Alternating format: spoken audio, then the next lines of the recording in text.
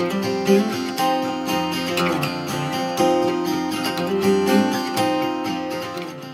everyone, I'm Gina from tinyhome.tours, and today we are at Uncharted Tiny Homes in Phoenix, Arizona, and I'm going to give you guys a tour of their custom model they have here called the Mansion.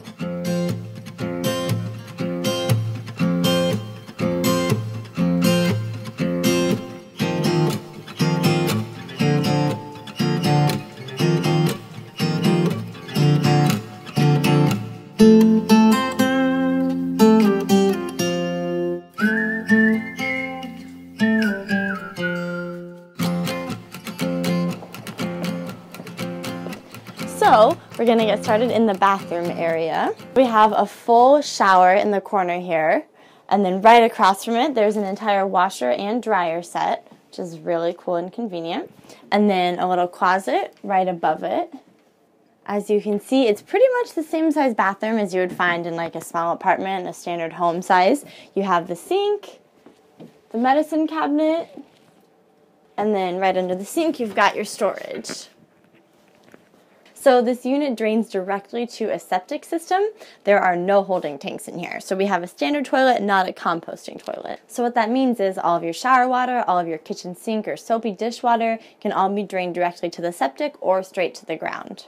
Moving into the kitchen area, we go through the living room, and then moving into the kitchen area, this is my personal favorite part. It looks just like a small apartment. I mean, there is way more space here than there is in our 32-foot RV. You've got some really good countertop. My favorite part is the sink.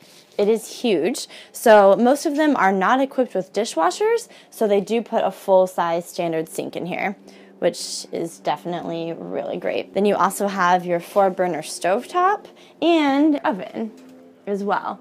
And then you've got a ton of storage in your kitchen for pots, pans, food, more cupboards all the way over here. And like I said, you have a ton of counter space as well. And something that really stands out to me with this entire model in general is just how good quality it is. So the countertop, it's real wood. The wall is real wood. It's just much better quality than most RVs that you're going to find. In the corner here, we have our fridge and freezer. Again, bigger than what you're going to see in a motorhome for the most part, a smaller motorhome. It's more the size of like a standard house refrigerator. And then we have the dining table for 2. If it's just 2 of you living in here, then this is the perfect size table. Now I want to head upstairs and show you guys the main loft area.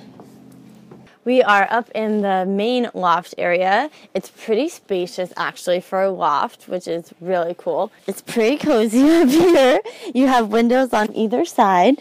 There's even room for a little nightstand on either side, and you can sit up all the way. I mean, I'm pretty short, so it's not an issue for me, but even if you're taller, the way that the roof is made, you definitely have a little bit of space up here. So as you walk down from the main loft area, you'll notice how there's a TV right here. Perfect viewing from the couch and even the kitchen area. Right above the washer, dryer, and bathroom space, there is a second smaller loft, so we're gonna go check that out.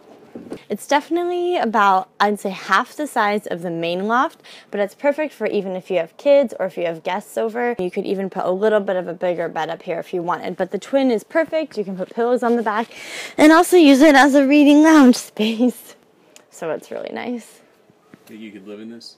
Yeah, definitely. This is awesome, but it's definitely spacious. It honestly is just like a really well-built, small apartment that you can take across the country. My favorite aspect of this tiny home is definitely the quality. That's what stands out to me the most. Just the quality of the structuring, the wood quality. It feels like an actual home with a great foundation, just at a smaller scale, as opposed to an RV that sometimes isn't made as nicely as something like this is. So it definitely feels stable and secure, and it's not going to fall apart when you're driving down the road.